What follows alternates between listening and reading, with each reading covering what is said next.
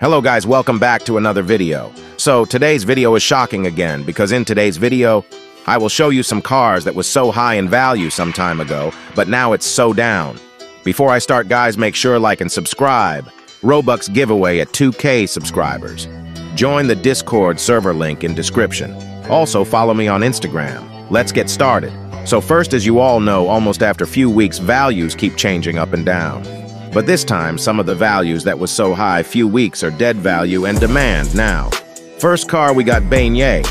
As you all know from all time, Beignet was the highest car in value and demand too. All over the speed and design and performance, not gonna lie. But few weeks before till now, it's so dead, even it's so hard to get Celsior alone by Beignet. Beignet also lost in value. It was 27 million one time, then it was 25 million, now it dropped to Celsior value 23 million. Still, Celsior is performing great, and its demand is very bad nowadays. Beignet get fair offers hardly nowadays. Hope it rose again. Next car, we got the Beam Hybrid, the rarest car of the game all over the time. It is so hard to get Beam. Even Asimo told that it's the rarest car in the game, because it was Season 1 car, and when it comes, the contracts were so new to people, that's why less people had it. But not anymore, because some dupers duped Beam. Not only Beam all the Jailbreak cars, so it's not less anymore. So the current value was 50 million, but some people is giving it for 37 million, and the demand is also not good. Next car, we got the Icebreaker. Icebreaker was so high demand like crazy some weeks before, and it rose to 45 million. Now it's back to 41 million value and demand also dropped. Next, we have the Torpedo.